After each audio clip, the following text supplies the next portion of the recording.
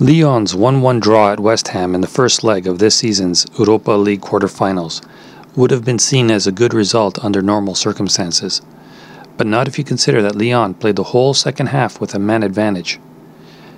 Naturally frustrated, coach Peter Bose spoke frankly afterwards, stating that he was not satisfied with the result.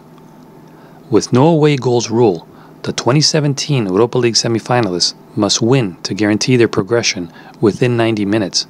However, this is something they've done only 3 times across their previous 11 European home matches versus English opposition, with 2 of those wins dating back to the 1960s.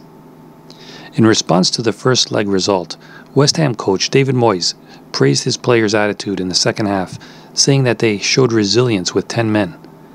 Looking for their first major European semi-final appearance since 75-76, West Ham can at least take some comfort from knowing they've progressed from 3 of their 4 previous European quarter-final ties.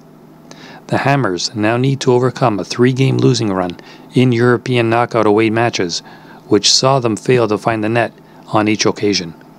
That, coupled with the fact that they've lost in their last 5 competitive road trips, including a 2-0 defeat to mid-table Brentford at the weekend, means it's no surprise that West Ham are the outsiders here. I'm not going to go with a side in this one, but one thing that I am liking a lot here is I'm going to go with the draw at halftime, which is currently sitting right now at plus 120. So another good price.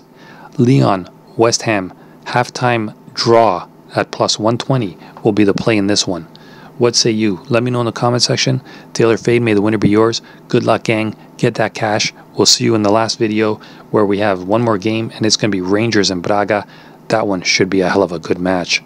See you in the next video. This is Trending Rabbit.